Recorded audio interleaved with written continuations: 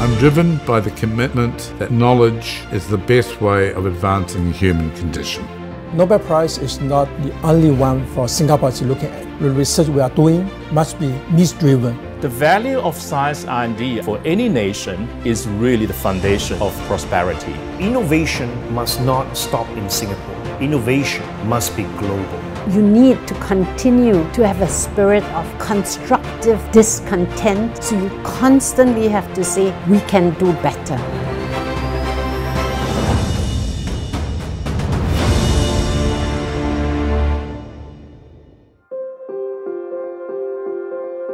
Over the years, we've collaborated very closely with Duke and US. We created the Sing Health Duke and US Academic Medical Center. We mooted the idea of academic clinical programs. We created joint institutes, and that ignites exciting research endeavors. We also hired internationally acclaimed researchers. They mentored our people and attracted them to become clinician scientists. Academic medicine effectively is trying to push the boundaries in medicine. It was with much excitement and humility that SGH was named in the top 10. That's certainly an achievement not just for our AMC, but really for Singapore.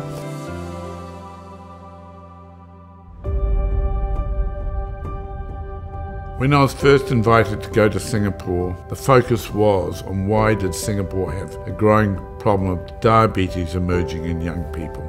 I was asked to develop a research strategy, and that led ultimately to the invitation to join SICS.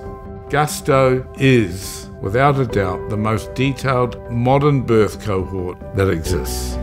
And we saw 3 of the major nutrition companies in the world undertake major activities in Singapore. Success we had led to the development of the Clinical Nutrition Research Centre, and we rapidly developed the talents attracted to an extraordinary array of research associates. The work that Singapore is now leading in this space is critical to both the future capital of Singaporeans, but also has global implications. Our breakthrough is to develop materials allow us to fabricate this kind of flexible sensors to achieve high sensitivity, stability, and also for long-term monitoring. Because current this kind of device is kind of rigid, cannot be bent, cannot conform to the dynamic nature of human tissue or human organ. My technologies allow us to get biological signal from forearm muscle signals, which one can use to control the prosthetics and help our stroke patient to recover the sense capability. By 2030, 1 out of 4 Singaporeans will be 65 above. All our flexible sensors is enabling technology to help Singapore to develop next generation healthcare technology.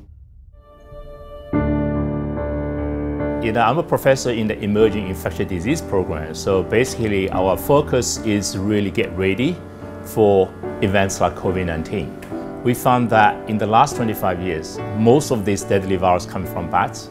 And so through the study of bat-borne viruses, we discovered that bats have 6 different mechanisms to dampen inflammation. And now we're using bats as a model for human disease like inflammation disease, infectious disease. The most exciting recent discovery is that we found that from SARS survivors, when they received the Pfizer vaccine, they created something we call a super immunity. This could be the dream vaccine that can prevent us against future SARS coronavirus like SARS-3 and the SARS-4. So we have developed a platform technology that can measure these very small molecules called microRNA. Our assay is very sensitive, it's ultra sensitive, and that allows us to discover markers for different diseases with small sample size.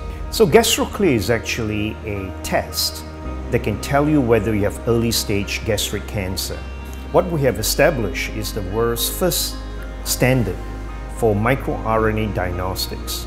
Our know-how to optimize and produce biomarkers have allowed us to work very closely with A*STAR in the early days of the pandemic. We can produce then very quickly ramp up to hundreds of thousands to millions. And that not only serves Singapore, then we begin to distribute around the world. And today, this product is rolled out to more than 45 countries around the world. It was always our dream to bring the best healthcare possible to Singapore. You cannot find a second place like Singapore to do research. This is what made me who I am today. A lot of people have forgotten that Singapore is actually a land of miracle. We should capitalize on that and say everything can be done. After 20-30 years of effort, we now have a critical mass of first-class scientists, multidisciplinary, in one island nation. R&D has proven to be a remarkable strategic choice. Has led to a country which is recognised around the world.